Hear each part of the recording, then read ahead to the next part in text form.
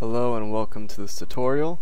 You searched this because you want to make a plateless hydraulic / elastic suspension.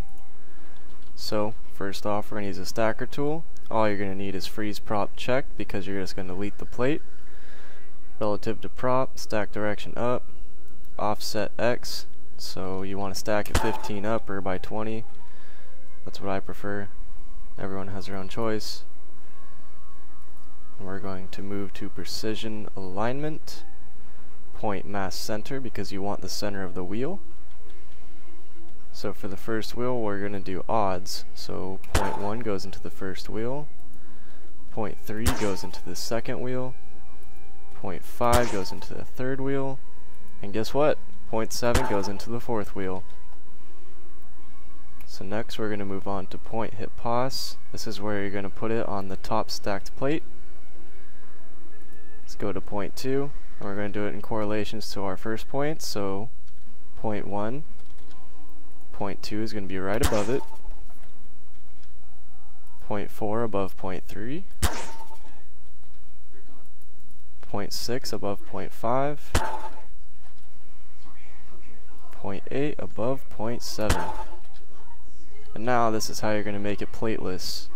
We're going to right click our original plate. And what we're going to do is go back to our precision alignment. We're going to click our points for the top, so the evens 2, 4, and 6, and 8 of course, and we're going to press attach.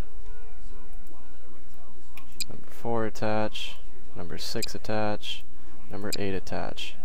So what that did was combine all the points and put them onto your center plate, so now this can be deleted. And just for an example, I'm going to show you how to apply an elastic.